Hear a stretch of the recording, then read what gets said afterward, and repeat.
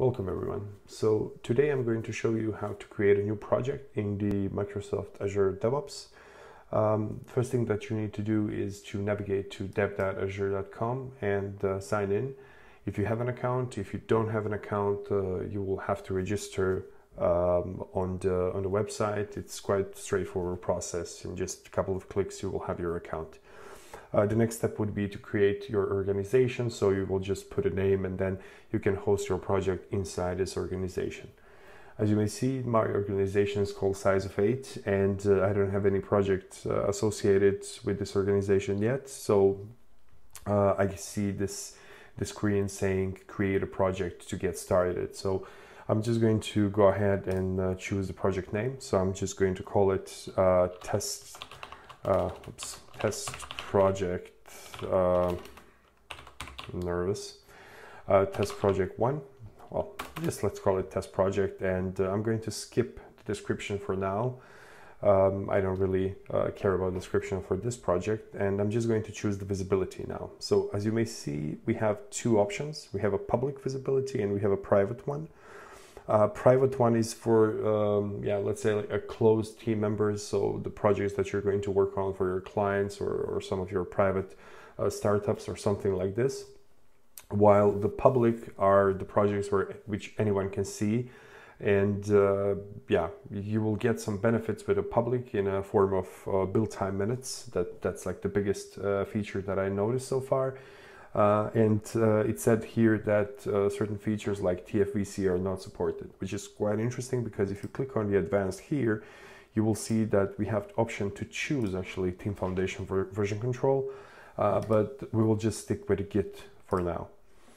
Work item process, there are a couple of available processes in the Azure DevOps, so out of the box. So we'll just stick with the basic one because it's really quite simple to understand. So as we have finished our setup, we can just click create project and our project is going to be, well, created. Give it a second and here we are. So right now we're in our test project where we can do, well, quite significant amount of things. So we can go to invite someone to the project. We can, create our own dashboards. We can go and create our summary pages, write a documentation inside a wiki. In the boards, we would essentially put our work items. We can just create a work item and put it on the top. You can define your sprints, iterations, how many people are going to work. You can truly do a lot of things. There is also one thing which is a marketplace, so you can even go to the marketplace and install certain extensions for the DevOps. You can even build the extensions, obviously, publish it to the marketplace, and then use it to your project.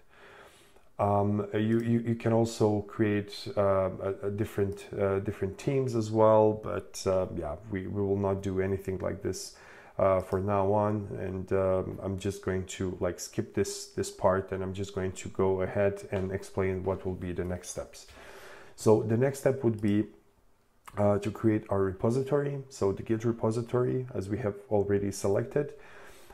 It's also really straightforward process. So DevOps is doing a lot of things for you. So there's absolutely no need for any command line tools or anything like this. You can just go ahead and click initialize, and this repository is going to be initialized. That's it. We will have a README file. So I have left the README file in a checkbox in the wizard before, so I have it right there. So I can clone my repository right now to my local machine, and afterwards I'm going to be able to push the code, create my own branches, etc. After we push some code to our repositories, the next step would be to create a build pipelines, to create a release pipelines, to set up some variables that we're going to use. And as soon as we finalize this, we will have the complete automation process.